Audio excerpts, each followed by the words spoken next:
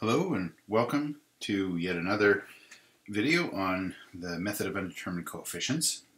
In this video I'm going to talk about a complication that comes up with other functions aside from the exponentials, and that is that we have to often deal with entire families of functions.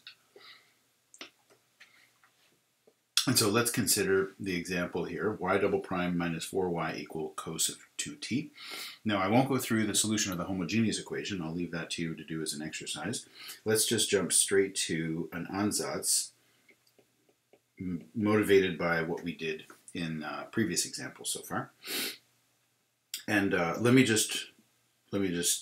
should put it over here on the side. When you go through the homogeneous case, you actually get e to the 2t and e to the minus 2t. So that's important because we need to check that these guys do not appear on the right-hand side, because if they did, we would have to deal with that with a t pre-multiplying when we make our yp guess.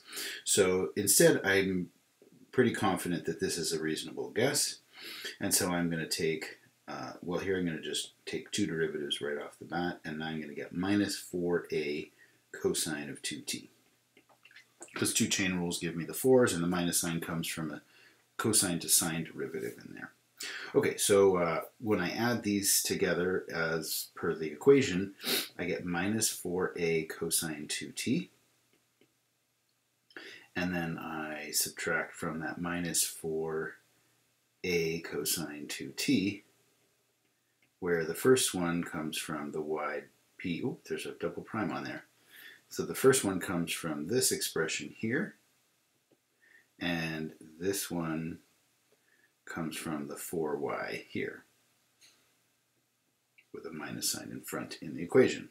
Okay, so that is minus 8a cosine 2t, and I want to, that's what, so this is yp double prime minus 4yp, and that's equal to this, which is equal to that.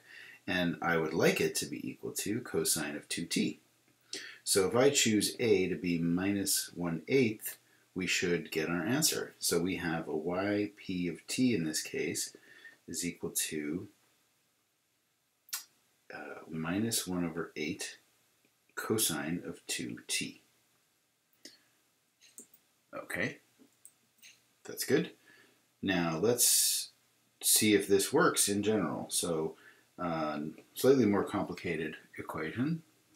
Let's put in a y double prime plus y prime minus 4y. And again, stick with the same right-hand side.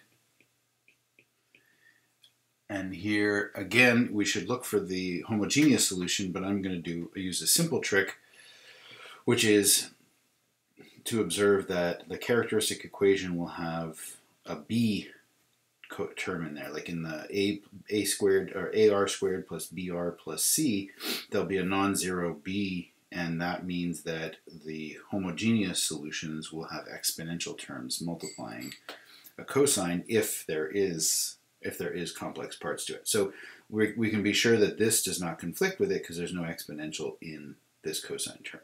Okay, so I'll skip over that calculation of the homogeneous because we can be sure we don't need to worry about it when we guess our yp of t.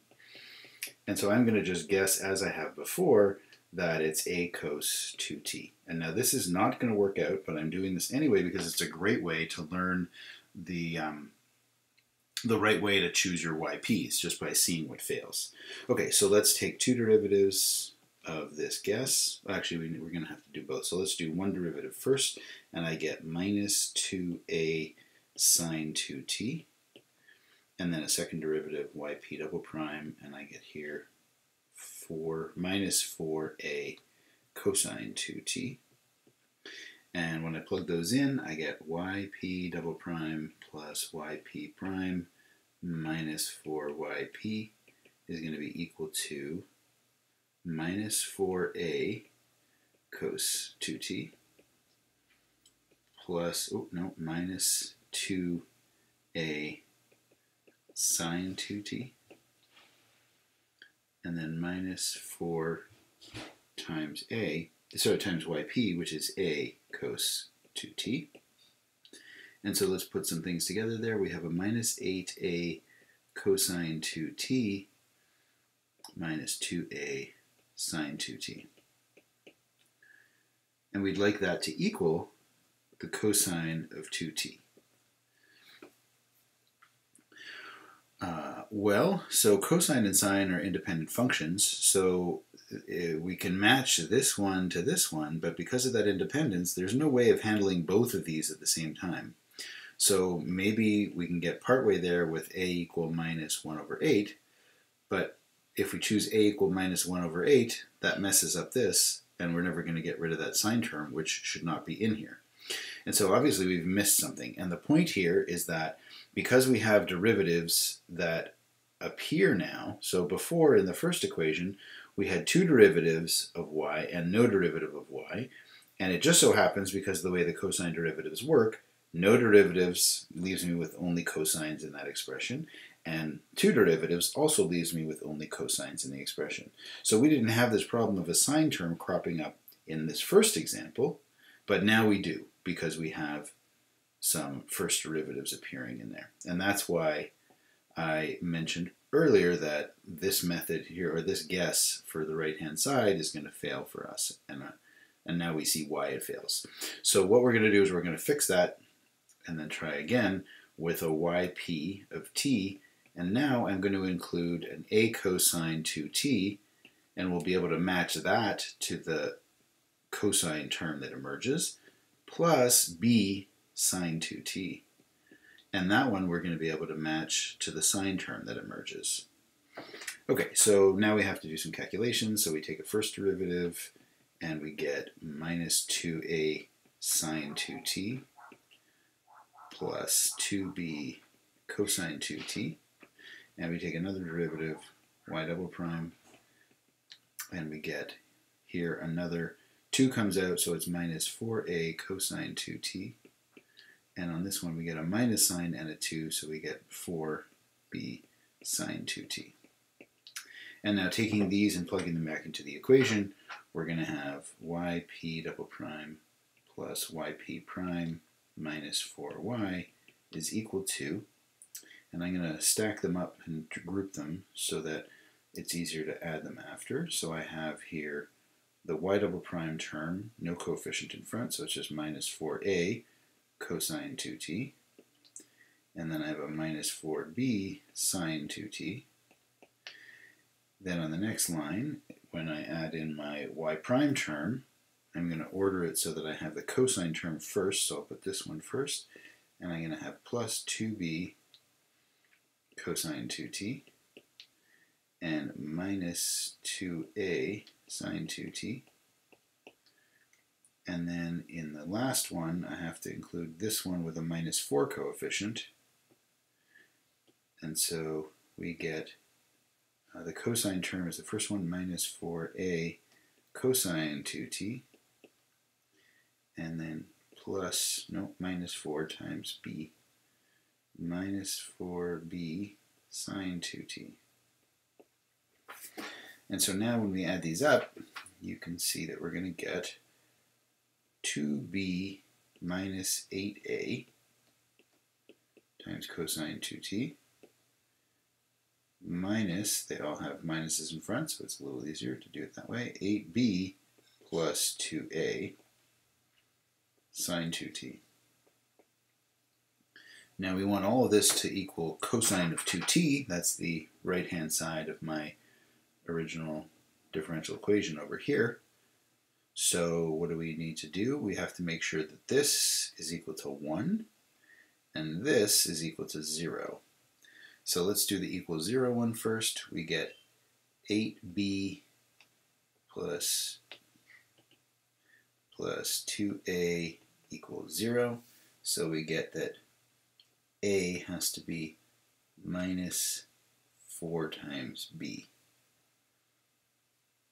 And then we can plug that into this equation over here, which is 2b minus 8a, but we know that a now is minus 4b, and that has to be equal to 1.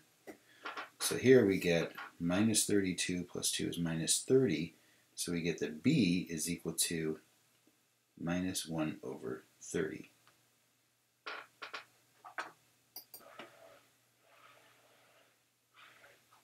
Sorry, I missed a minus sign there, so let me take that back a step.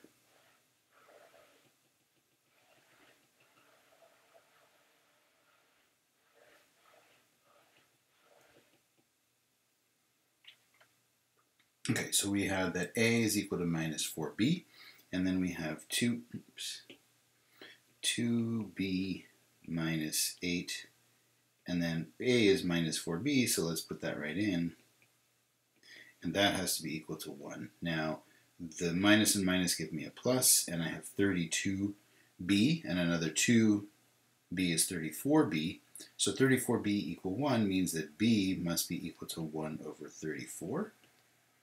And that means that a is going to be minus 4 times that.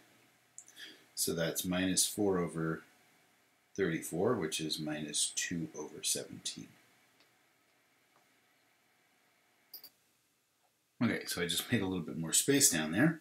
And now we can write out the yp that we got. So we have the particular solution to this inhomogeneous equation is going to be yp is, now the a is minus 2 over 17 times the cosine of 2t plus 1 over 34 times the sine of 2t.